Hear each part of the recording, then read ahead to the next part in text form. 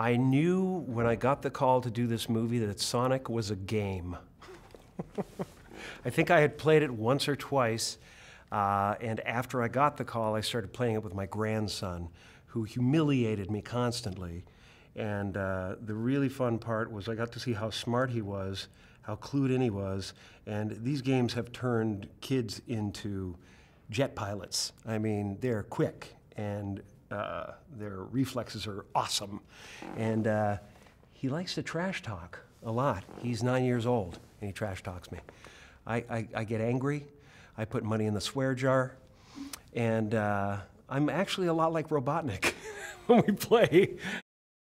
I think that Sonic represents the power of innocence, the power of play, the electricity in a pure soul who just is doing his life because there is fun to be had, and that's my philosophy about life in the first place.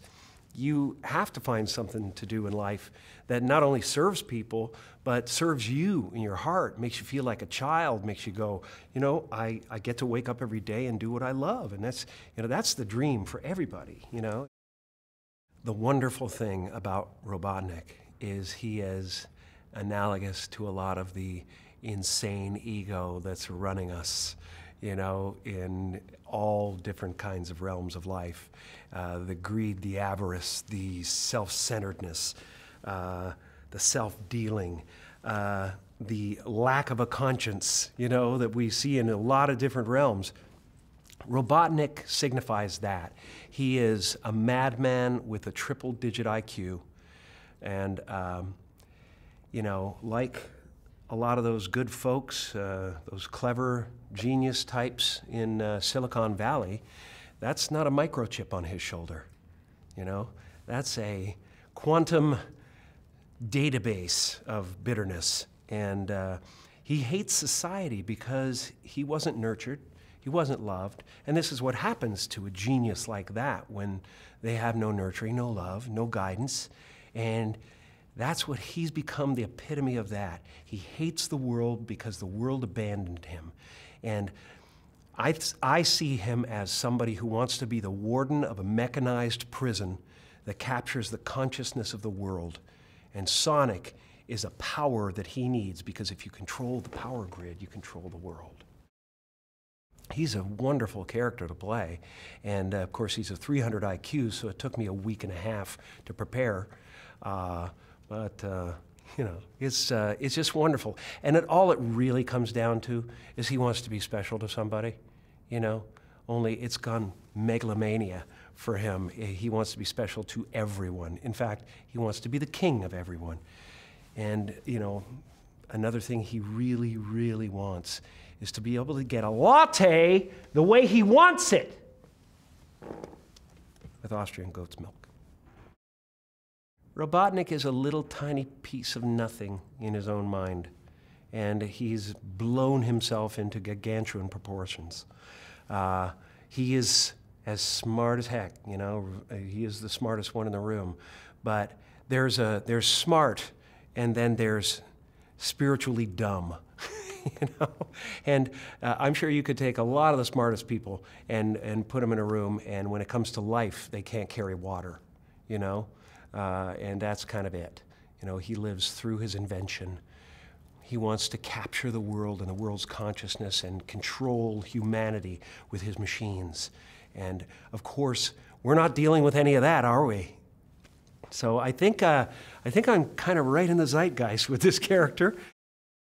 I just dealt with him as an ego out of control, as somebody who believes themselves completely separate from the rest of the world, and so he must conquer those who betrayed him.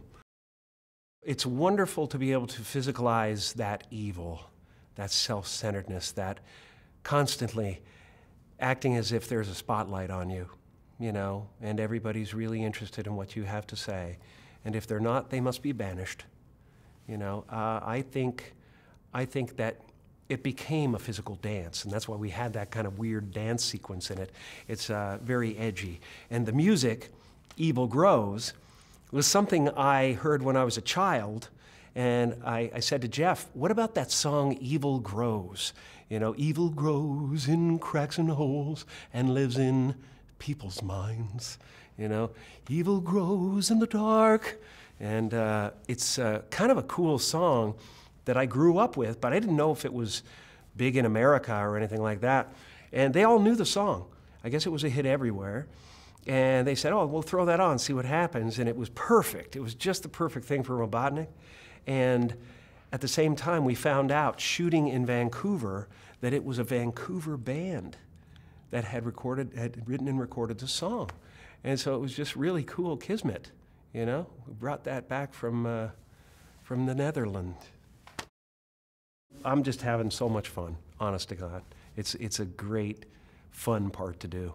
And you get in the gizmos and the gadgets and stuff and fly around in that ship, and they've got that on a crane, and they're manipulating it and stuff, and you're just kind of got to imagine the whole thing. It's a real blast. I really liked it, really enjoyed it.